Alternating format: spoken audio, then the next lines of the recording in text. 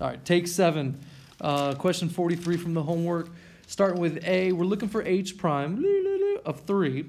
So since A is a product, to find h prime, I got to use, the product rule, what?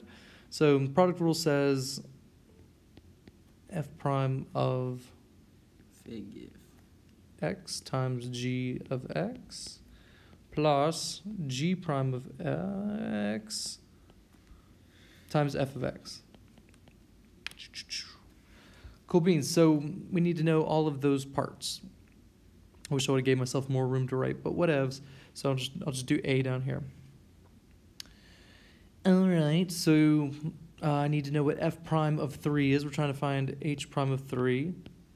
So I need to know what f prime of 3 is, and that is 5 times g of 3, which is 3, plus g prime of 3, negative 4, multiplied by f of 3, negative 2. Cool, so h prime of 3, what? It's 15 plus 8, 23. Boom, h prime of 3. Not too bad, right? No, okay, good. So let's do B, where we're doing quotient rule, right? So h prime of 3 is going to be equal to low D high, low. Sing it. No. Carlos is here. He's going to sing it for us. Carlos, sing. Low D high minus high D low over low low. Perfect pitch.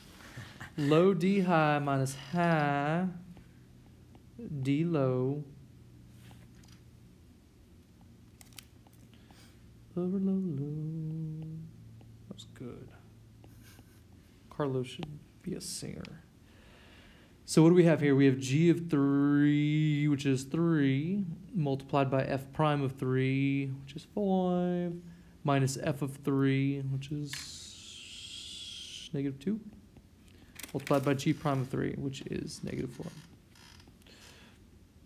All over g of 3 squared, so 3 squared. So let's simplify all that good stuff, and I've got 15. I got a minus, a negative, so minus 8 over 9 looks like 7/9. Woohoo! All right, part C gives us a composition. So I know to find h prime, I need to use the chain rule, which says f prime of, leave my baby alone, g of 3, and multiply by the derivative of the baby, g prime of 3. Cool, let's plug some stuff in. What is, I need to figure out what g of 3 is. G of 3 is, hey, look, it's 3. Multiplied by g prime of 3, which is negative 4. So I need to know what f prime of 3, where's that? Oh, right here. 5 times negative 4. Did you get negative 20? Yep. Okay, cool.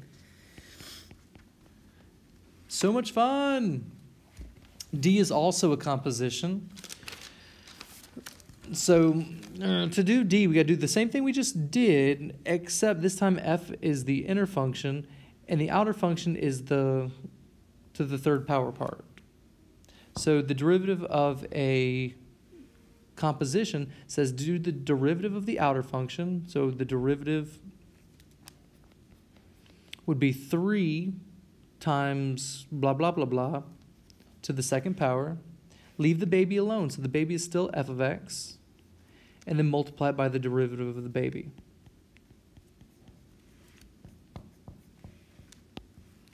So h prime of 3 is going to give us 3 times f of 3 cubed. F of 3 was negative 2. Sorry, negative 2 squared. I said cubed, meant squared. Multiplied by f prime of 3, which is 5. So it looks like we got 4 times 3 is 12 times 5. It's 60. Woohoo!